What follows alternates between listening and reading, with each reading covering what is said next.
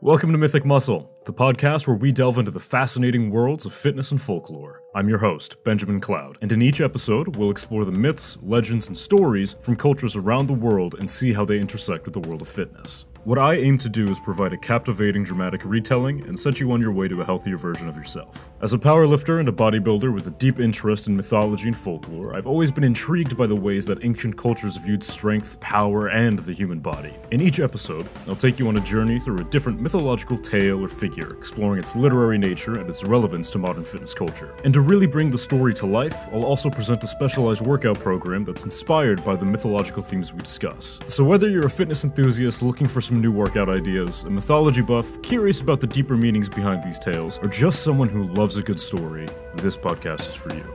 Join me on this journey of discovery, and let's explore the intersection of fitness and folklore together. Hercules, champion of humanity, god of strength and prowess, he who bested Labor's 12. Hercules' most dire crime is that of his own bastardry, and what of his penance? The death of his wife and child by his own misbegotten hands. The painfully promiscuous lord of the skies Zeus had set out to once more invoke the wrath of his great queen Hera, the goddess of marital harmony. And so did he lay with Alcmene, a mortal woman, beguiling her by donning the visage of her loving husband Amphitryon.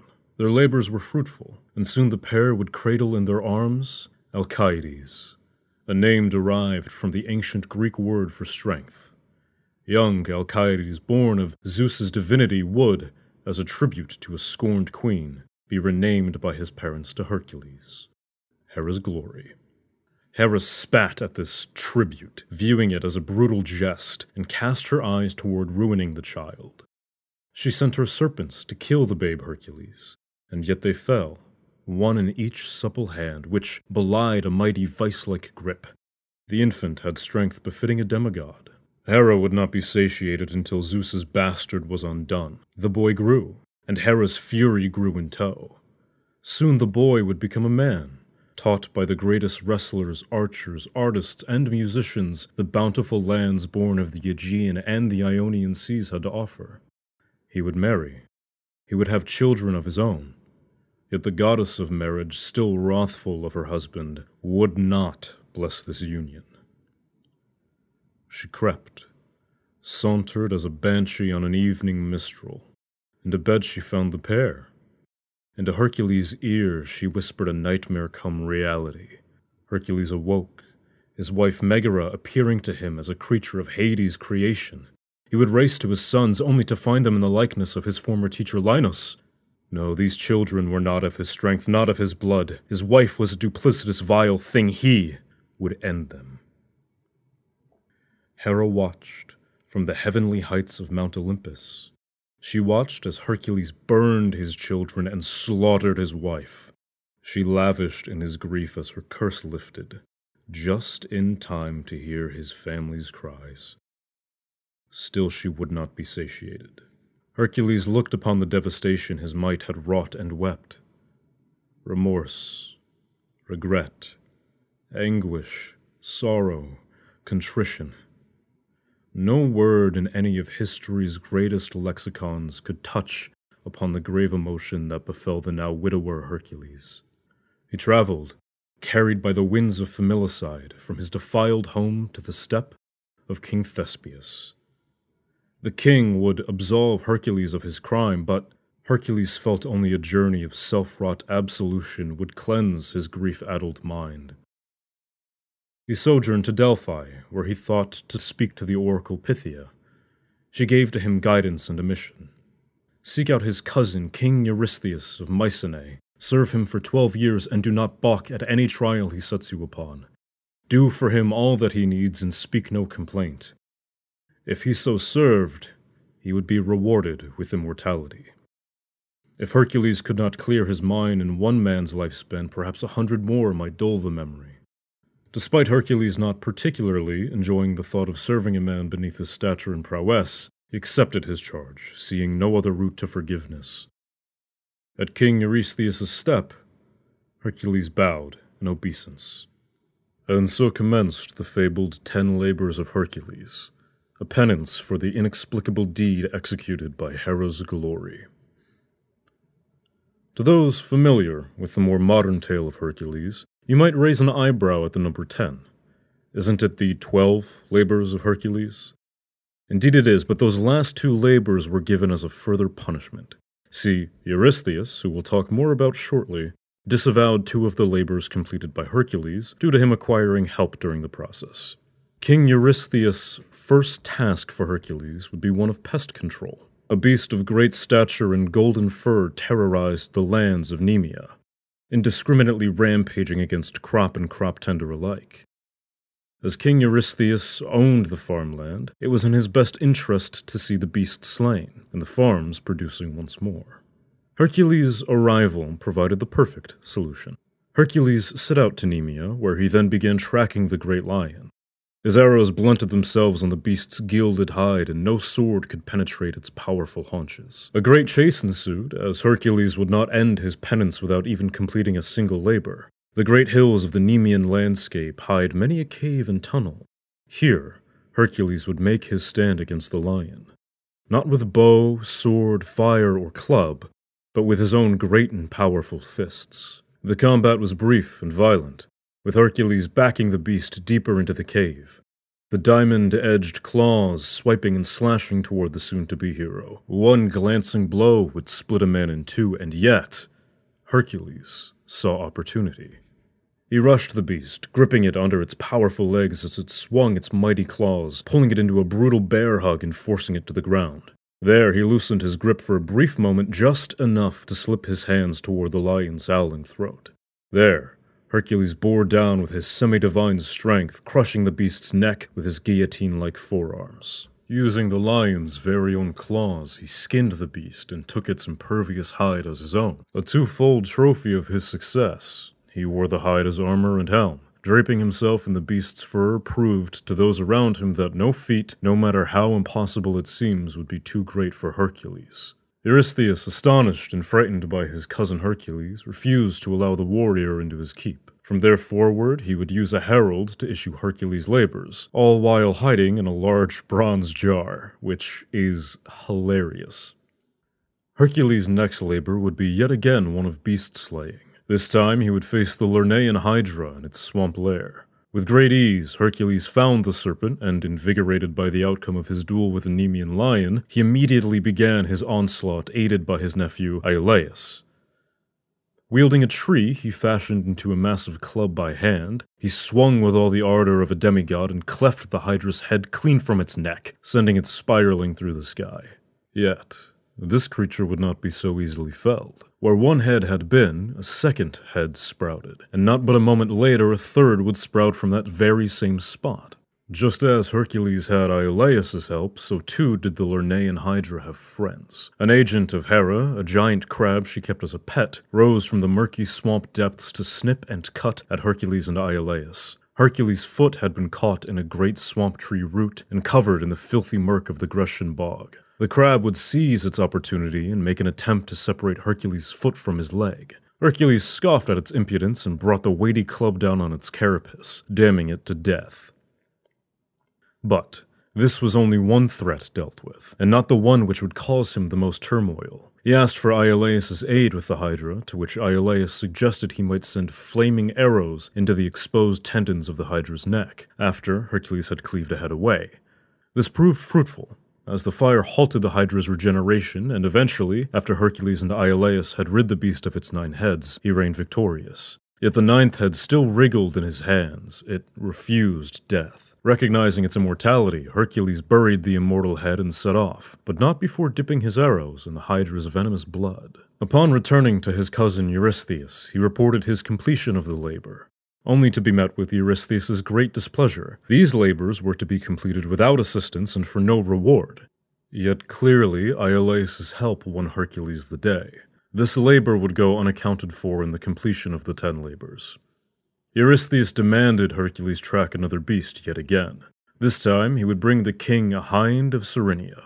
This deer of red hide was of particular interest to Eurystheus, as it was rumored the hind bore bronze hooves and golden horns. There was another rumor as well that Eurystheus neglected to tell Hercules of.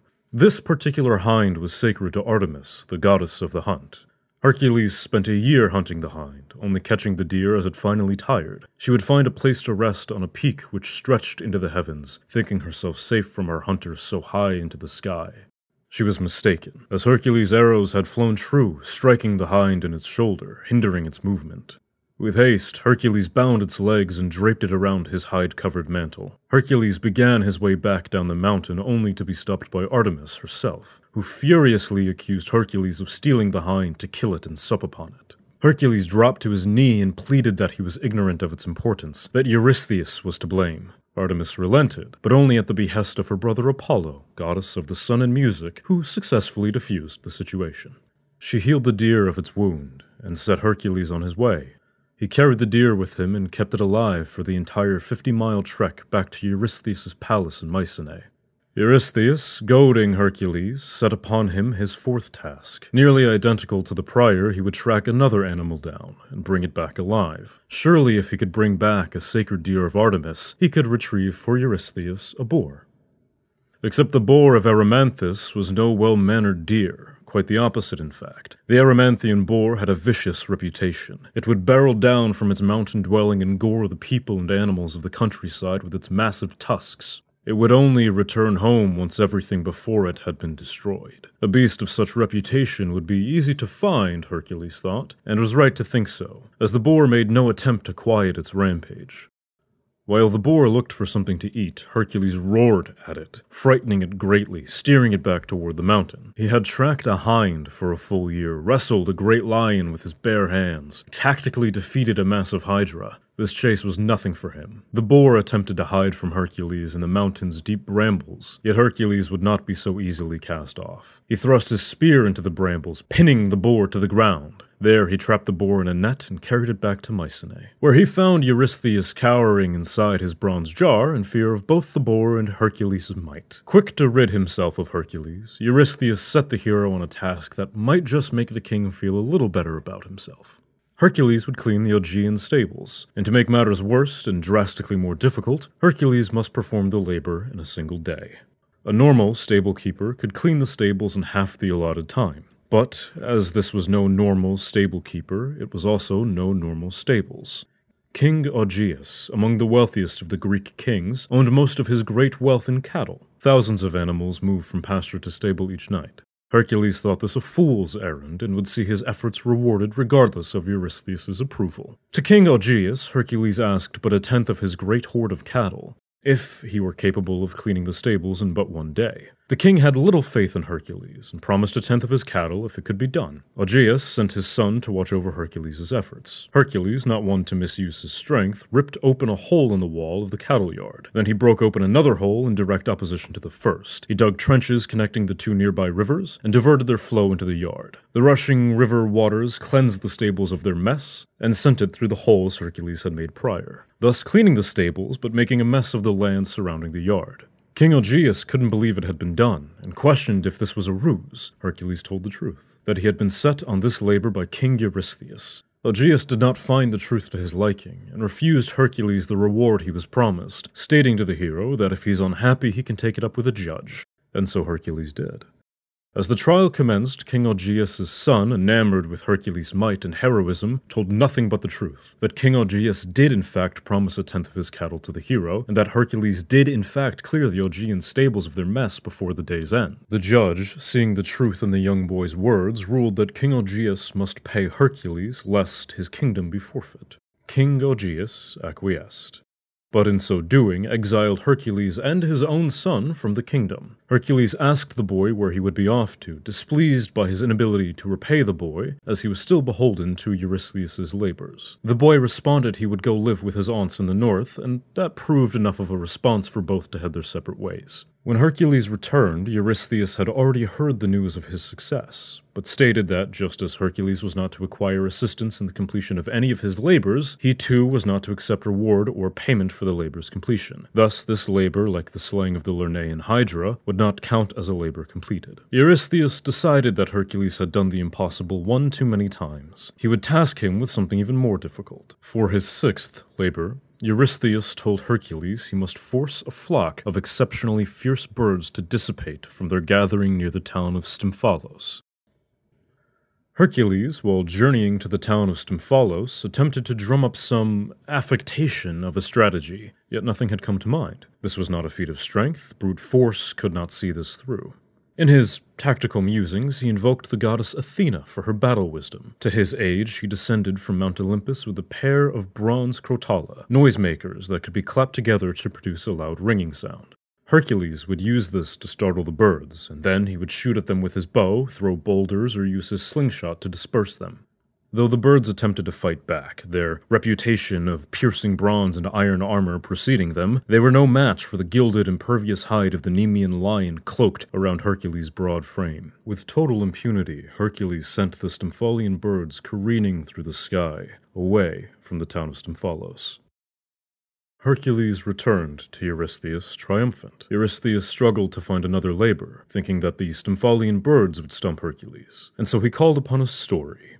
The story of the Cretan bull. The famed king Minos of Crete ruled over the majority of the islands around Greece. To assuage himself of Poseidon's wrathful waves, he took an oath. Whichever animal Poseidon sent him from the waves, he would sacrifice as a boon to the sea god, to prove his ownership to the throne of these islands, and to stay Poseidon's hand. And so sent Minos the most beautiful bull the lands of Greece had ever been blessed with. Minos thought it too beautiful to sacrifice and kept it, sacrificing another bull in its stead. Poseidon, as wise as he is wrathful, saw through the ruse and deemed Minos an oath-breaker, setting the bull upon a rampage through Crete, maiming the city, landscape, and the people alike. But Poseidon wouldn't stop there. He would manipulate Minos' wife into falling in love with the bull from the sea, and soon she would bear a child with the head of a bull and the body of a man. Minos imprisoned the Minotaur in the labyrinth beneath his palace in Crete, yet Poseidon's blessed bull still raged. So, Eurystheus told Hercules it would be his next labor to bring Poseidon's bull to Mycenae. Out of all of them, Hercules found this task the easiest. He arrived at Crete, tracked the bull, which of course was no issue. After all, he did track the Nemean lion, the hind of Cyrenaea, and the Erymanthian boar. And deftly he overpowered the bull, drove it into the ground with great ferocity, roped and bridled it, and began on his way. And Eurystheus did not expect Hercules back so soon, and upon seeing the bull, decided to let it go free. He too could not risk the wrath of Poseidon, rending his wealth and kingdom apart. So instead, the bull rampaged the countryside and wound up in Marathon, where eventually the Athenian legend Theseus would kill the creature. But that's a story for another time. While this labor had been completed, Eurystheus had nothing to show for it, so instead he would send Hercules on his eighth labor, to bring back the man-eating mares of Diomedes. Hercules set out with a band of volunteers. His heroism had become the talk of the town, and many would pine for his attention or to fight at his side.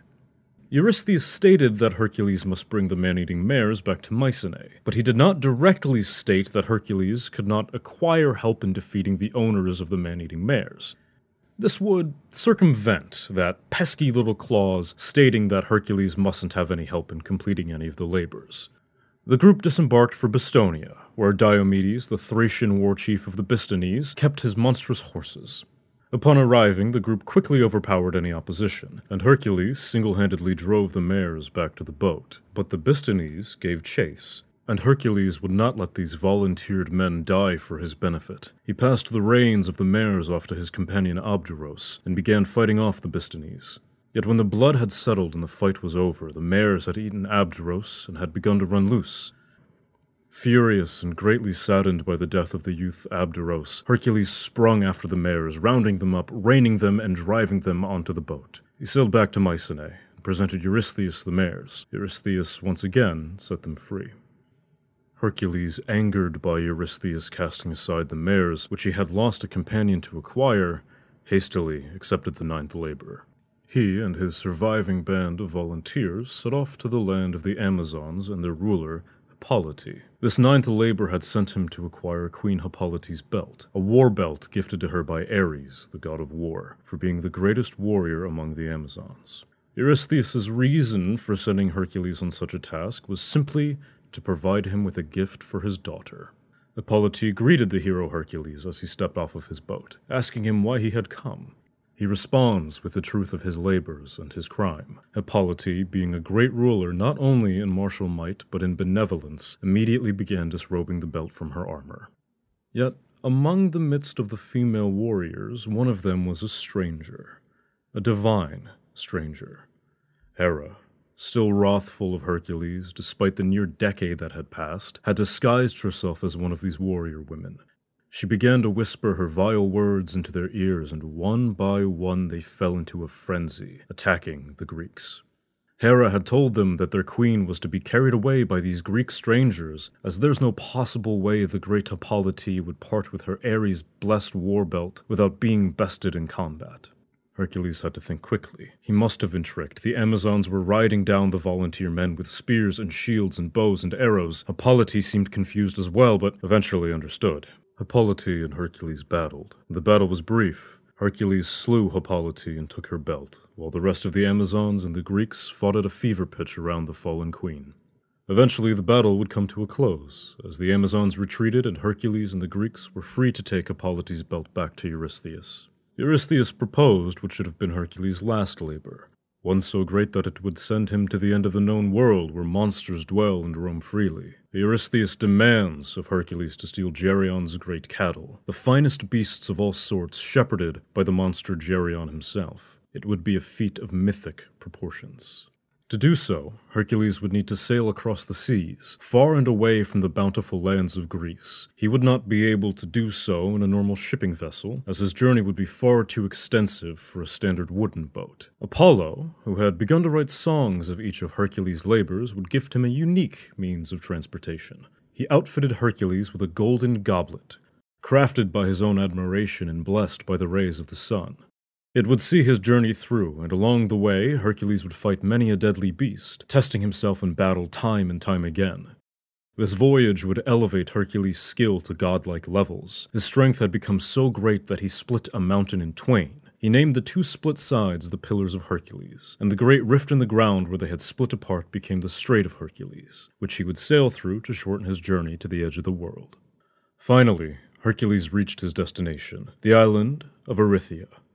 His feet weren't long on the island's shores before Cerberus' brother Orthus set himself upon Hercules. The two-headed dog attempted to rip the hero apart, but Hercules simply bashed him away, forcing Orthus running with his tail between his legs. Word of Hercules' arrival and the defeat of Orthus had reached Gerion, and Gerion would see to it that Hercules be stopped at all costs. Yet Hercules moved quickly, stealing the cattle and escaping Gerion's cattle yard. Ultimately, Hercules' escape would be cut short by the shepherd Gerion, the three-bodied giant assaulting Hercules in an attempt to reclaim his cattle. Hercules was simply too powerful, and with a single shot of his bow he slew Gerion and began his journey back to Mycenae.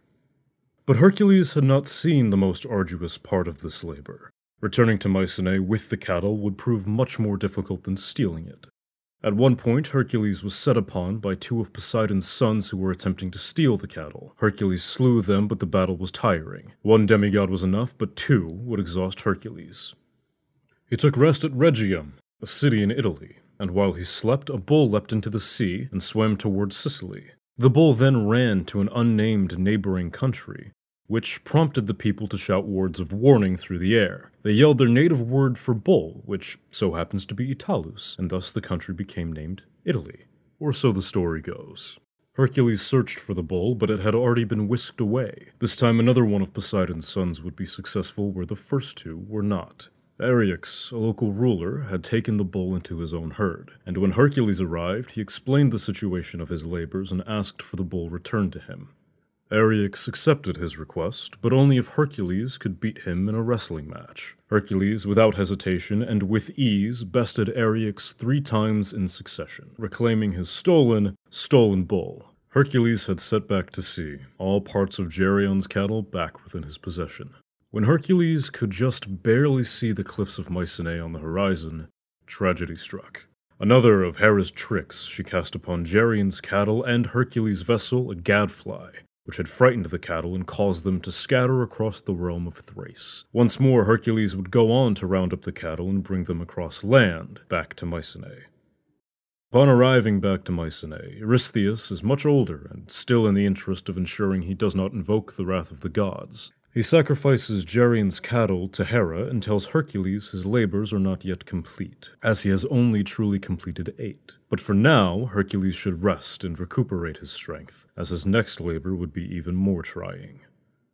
After a most likely far too brief respite, Eurystheus commands Hercules to his next labor, to bring him the apples of Hesperides. The apples of Hesperides were a gift to Zeus from Hera on their wedding day. To acquire these great golden fruits without deception of some measure would be impossible. Surely Hera would not simply allow Hercules to part with the apples, and while he had become a great hero, he was no match for Hera should she bear down with her full godly strength. Moreover, Hercules hadn't a clue where exactly the garden the apples were held in actually was. He was told that they were kept in an orchard at the northern edge of the world, guarded by the 100-headed dragon Ladon and the nymph daughters of Atlas, who the apples were named for, the Hesperides. Hercules traipsed about the northern world, searching desperately for the garden of the Hesperides, all the while enjoying the minor challenges set upon him along the way. A fight with the son of Ares, Kyknos, another fight with another son of Poseidon, Antaeus, and yet again another son of Poseidon, Busiris, challenged Hercules to combat. All fell before him, save Kyknos, who was spared by Zeus. Eventually, Hercules would come upon a lesser sea god, Nereus, who had a reputation as a shifter of shapes. Try as he might, Nereus could not escape Hercules' grip. Only when he shared the location of the garden of the Hesperides would Hercules relent. Hercules found purchase among the rocks of Mount Caucasus, where none other than Prometheus, the trickster god who thieved flame from the Olympians, was imprisoned. Prometheus had been chained upon a rock by Zeus, and each day an eagle would come and devour his liver, which would painfully regrow just in time for the eagle to come again. Hercules, realizing the opportunity in piquing the mind of one who has stolen from the gods before, killed the eagle and asked Prometheus for his wisdom. Prometheus told him that Hera would never allow him entrance to the garden, and if she had, it would certainly be a trap. Yet, Prometheus suggested, surely she would allow Atlas to see his daughters. And so Hercules thanked the trickster god and set himself to course. He would find Atlas, offer to hold the world and the heavens in Atlas's stead, and Atlas would retrieve the apples for Hercules' gain. All things went to task precisely how Prometheus and Hercules had predicted, but when Atlas returned, he stated he would take the apples to Eurystheus himself. See, Atlas hated the job of shouldering the world and the heavens, and would do anything to part himself of the arduous work. Hercules knew this, and he doubly knew that Atlas would attempt to trick him. Blessed by Prometheus, whose other title is the god of forethought, Hercules deceived Atlas, stating he would bear the load in return for Atlas's help. But as a mortal, his flesh would bruise and his bones would break if he did not don some sort of soft padding. Atlas, understanding, set the apples upon the ground and lifted the earth and the sky from Hercules' shoulders, settling the weight upon his own. Immediately, Hercules slyly swept the apples away and sprint away before Atlas could react. Of course, this is not where Atlas's tale ends, but that is a story for another time. After an uneventful journey home, he set the apples of Hesperides before Eurystheus' feet. Eurystheus, still looking out for himself and still thinking it best not to invoke the ire of the gods, told Hercules he would need to return the apples, as they belonged to the gods, not man. Hercules, angered and exasperated, having fought multiple battles, braved the north, and deceived the entity who holds the earth and sky aloft, reluctantly agreed. It would not prove fruitful for him to give them back to Hera, who would most assuredly be furious at his deception, so he instead would raise Athena once again, asking her to return them in his stead. Athena, in her endless wisdom, obliged. With his 11th labor completed, Hercules felt the taste of freedom from duty arbitrated by his pathetic cousin, who treated these arduous tasks as a mere act of theater. The taste would sour as Eurystheus gave Hercules his final labor. Eurystheus smirked at the obscenity of it. He would task Hercules with kidnapping Cerberus, the multi-headed guard dog of the underworld. Hercules would see it done. The priests of Eleusis were known for their keeping of the Eleusinian mysteries, religious rites sung in devotion of Demeter and her daughter Persephone. That these rites be celebrated, so too would the harvest be great. It was stated that if one should know the secrets the mysteries hold, one should find great happiness and prosperity in the underworld. The priests of Eleusis were quick to aid Hercules, so long as he held oath to the few conditions of membership, and in doing so, Hercules began his journey invigorated. The hero traveled to Tenerum in Laconia, a city otherwise titled the Gateway to Hades. He stood at the precipice of a great cave, and with a moment's breath, he flung himself into the dark. As he descended into the underworld, he came across all manners of beasts, monsters, ghosts, and heroes of yore who failed their descent. He bested each of them through physical might and unyielding perseverance. The sprawling expanses of the underworld were perfect footholds for Hercules' titanic stride, making his way to Hades with ease. Upon finding the god of the underworld, keeper of riches and shepherd of the dead, Hercules pleaded, asking Hades for ownership of Cerberus. Hades, not known for many true attachments, replied poignantly that Hercules was free to take the beast, but only if he bested it in single combat, weaponless. Hercules, without hesitation, but with permission, set off for the river Acheron, where he might find Cerberus dutifully guarding the dock of Charon.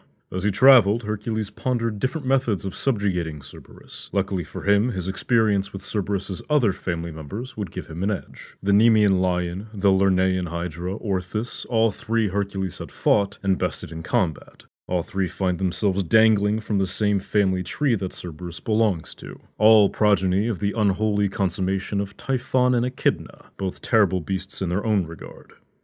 And as the fates would have it, the unwitting Eurystheus and his given labors acted as training tools for Hercules' heroism. He would come across Cerberus, the great hound that guards the gates, his dragon for a tail whipping at the ghastly riverbank. Hercules would set down his club, bow, and sword, doff his lion's hide armor, and charge at the monstrous Cerberus.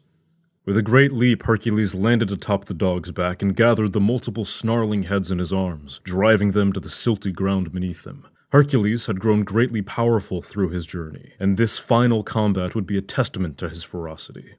As Hercules held the beast down, suffocating its heads, he had left his back completely exposed. For a normal foe, this would be no issue. But for Cerberus, whose tail was the neck and head of a dragon, this would prove more than meddlesome. In a race against the fleeting life force of Cerberus and the encroaching dragon's maw, Hercules bore down further. The necks began to crack and tendons began to snap. Hercules exploded with a great groan of effort and of pain, as the dragon's teeth sunk deeply into Hercules' back and shoulders. Without the hide of the Nemean lion to protect the bare flesh of our hero, the teeth sunk deep, biting like a volley of arrows across a battlefield, deeper and deeper until they could drink no further. The dragon tail was the last to let go, as Cerberus had finally lost consciousness under the vice-like might of Hercules' crushing frame. His wounds would have killed a lesser man, and Hercules' asphyxiating grip would have killed a lesser foe. After a brief rest, enough to catch his breath, but not enough for Cerberus to wake, Hercules gathered his arms, flung the beast across his shoulders, and set out for his freedom. He met with Eurystheus one last time, proving the labor complete, and absolving himself of his past wrongdoings. Hercules escorted Cerberus back, as a free man. With the trials 12 bested, Hercules was free to roam the lands or sup on the great fruits of Mount Olympus as he pleased.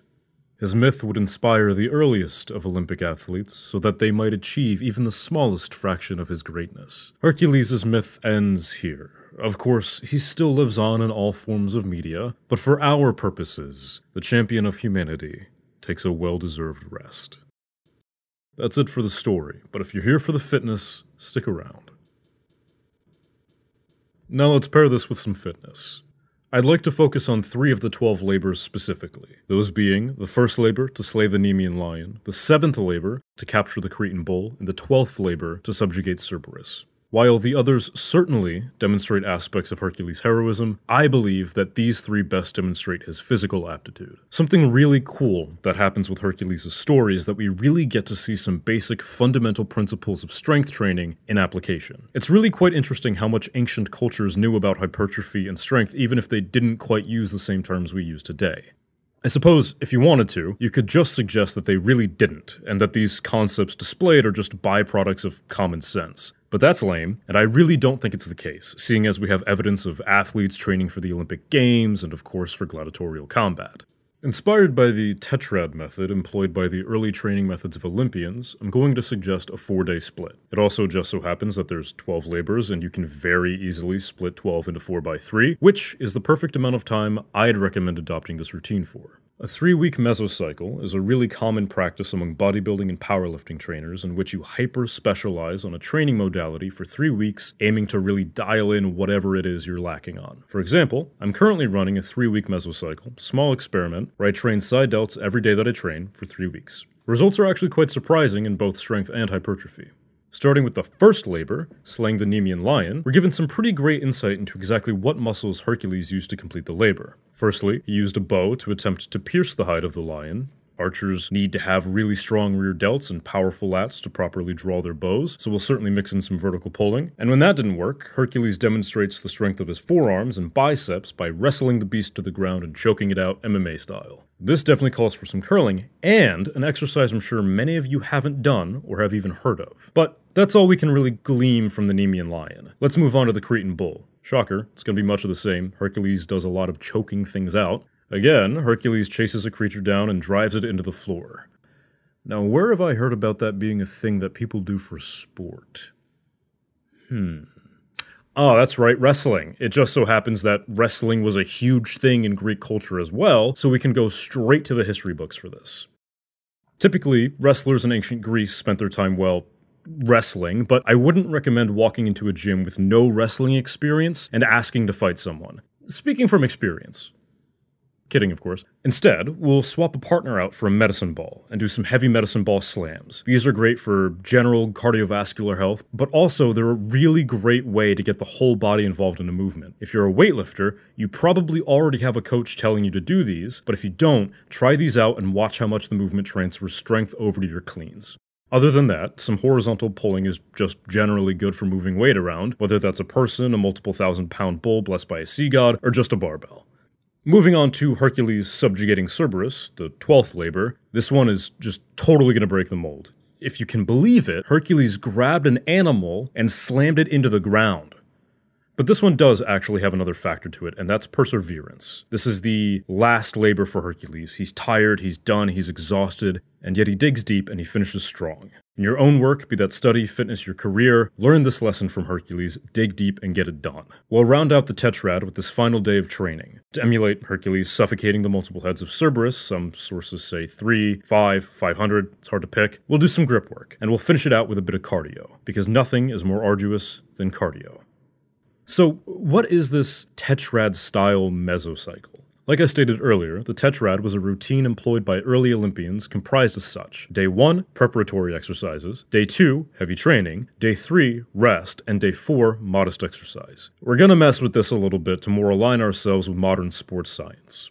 This lines up perfectly with the chosen myths and with a bunch of fundamental training principles. Let's start with Day 1. I'd recommend a 5-minute warm-up of your choosing, so long as it isn't dynamic enough to impede upon the hypertrophy stimulus brought on by the working sets. It's golden. After your warm-up, start with a chest press of your choice, 4 sets, 8 to 12 reps. My recommendation would either be a barbell bench press at RPE 8, RPE standing for rate of perceived exertion, which is just a fancy way of saying how hard each rep is, or I'd recommend a seated chest press machine at the same RPE for the same amount of reps. Think like a hammer strength. There's positives and negatives to both exercises. A barbell bench is really going to hammer your stabilizers, but it's much more technique dependent and thusly is slightly more injurious. A seated chest press is going to train your stabilizers a lot less, but allow you to really focus heavily on the mind-muscle connection. Dealer's choice.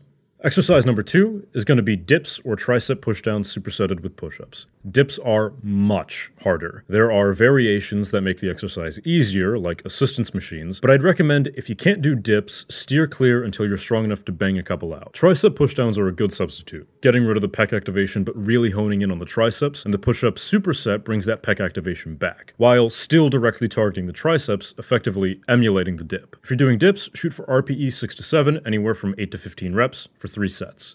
If you're doing tricep pushdowns and push-ups, shoot for 3 sets at RPE 10, take both to mechanical failure. The reason here for such a high RPE is due to the fact that both exercises aren't super likely to injure you. Both are relatively safe, though if you're getting weird elbow pain on tricep pushdowns, don't worry, it's common, but just ease back a little bit. Our last exercise of day 1 is going to be a once hated, now favorite exercise of mine, the side lateral raise. If you want your shoulders to pop out a bit more, give yourself the appearance of a slimmer waist, get that V taper, really achieve that Greek statue look, you gotta hammer the side lateral raises. Side delts heal super fast for most people, and you can go pretty damn hard on them because of it. Small muscles like the side delts are perfect for focused isolation work, and if you look at any photos of Hercules, he's got a massive chest and huge shoulders. Take these side lateral raises close to failure, somewhere around 10 to 20 reps is going to be enough to really light up the shoulders for most people.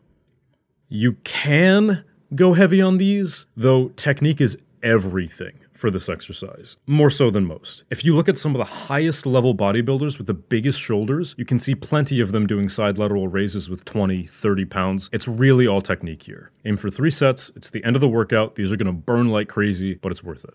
On to day 2.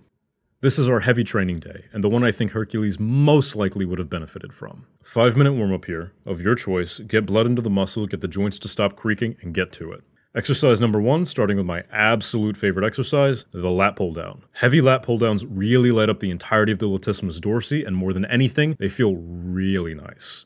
4 sets for 8 reps, RPE 9. Hercules typically closed his arms around whichever beast he was fighting, so we're going to use a close grip handle here. You can use the single-handed individual grip attachments and just use 2 at a time if you don't have a V-shaped handle. That's totally fine, but really focus on getting that deep stretch at the top, pull the muscle apart, and touch the grip to your chest. The top stretch is the most hypertrophic part of the exercise. It's your best friend. Exercise number 2, chest-supported rows. My second favorite exercise, 4 sets, 8 to 12 reps, RPE 8. I really like training back. Okay. These are great for the spinal erectors. The upper middle part of the back, the lats, the biceps, they're just great. Focus on the deep stretch, roll your shoulders forward at the bottom, maximally lengthen your back, and pull it hard and athletically toward your chest. You can do these with dumbbells on a bench if you don't have access to a machine, but they're much nicer on a chest-supported row machine. Pause briefly at the top for a second or so, and focus on the eccentric or the lowering part of the exercise. Exercise number 3, strict bicep curls, 4 sets, reps to failure, a range of 12 to 15 is perfect here. Giving $10 to whoever can tell me what muscle the bicep curl targets. Slow and controlled eccentric. We're doing these strict so that we can't cheat the concentric part of the movement at all. The biceps have a lesser known effect in strengthening the shoulder complex. If you've got chronic pain in your shoulders, bicep curls can help strengthen the shoulder without directly moving the shoulder joint around, albeit quite minimally. Exercise number 4, seated rows, superset with cable face pulls. 3 sets of both exercise, RPE 8, 8 reps of seated row, 12 reps of face pulls. Seated rows are really powerful in lighting up the entire upper posterior chain, much like the chest-supported row, and face pulls really target the rear delts and traps. If you're going to be bear-hugging hellhounds, you probably want a strong upper back. On to day 3. Rest. Listen, you don't build muscle in the gym. You build muscle when you sleep and when you're relaxing. Get quality rest in, socialize, spend time with your family. Living in the gym is not the best path to a good life, and of course, eat well.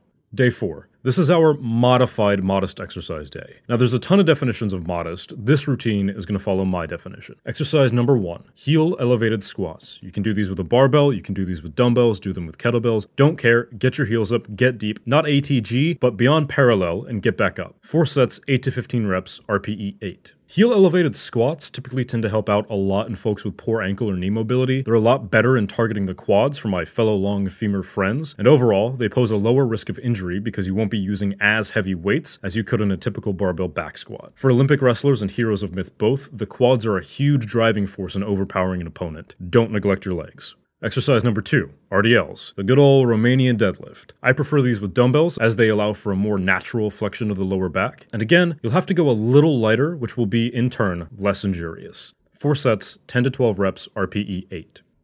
Hamstrings, lower back, grip, upper back, abs, biceps, rear delts, RDLs got it all. They're one of my favorite exercises for strengthening the entire posterior chain, and they focus on that weighted stretch position, which is again the most hypertrophic portion of the exercise.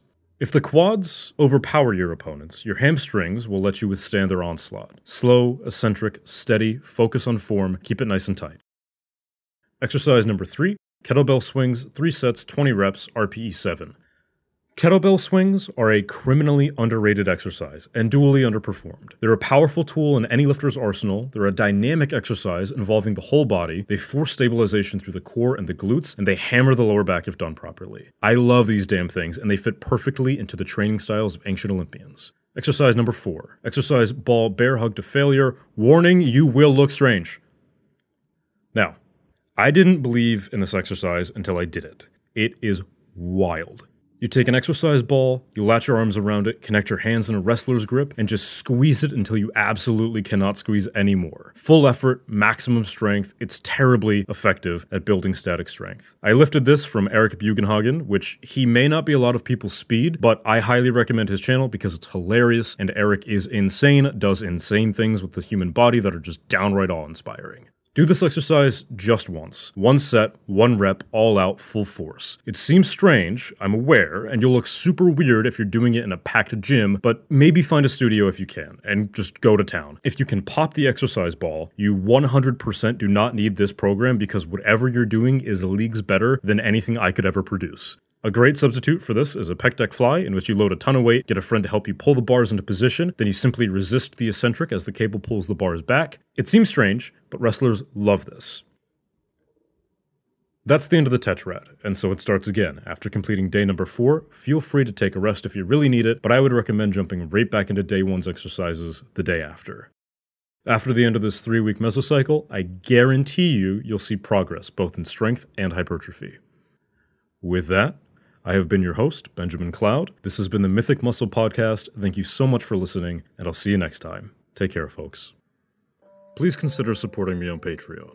For only $3 a month, you get Discord access, and you buy me a protein bar. $5 a month nets you Discord access with special colors and emotes, blooper reels, a shout out from me, and transcripts of each episode. $10 a month gets you all of that noise, a vote in our monthly poll, a personalized 10-second clip of whatever you want me to say, and every dollar spent at that tier goes right back into the podcast so that I might bring you a better listening experience. Follow my socials. You can find me on pretty much every platform by searching for Mythic Muscle Podcast and looking for the helmet crossed with a barbell and the microphone. If you made it this far, you're my favorite type of human, and I hope you have a wonderful day, a fantastic lift, or if it's a rest day, you get some quality relaxation time.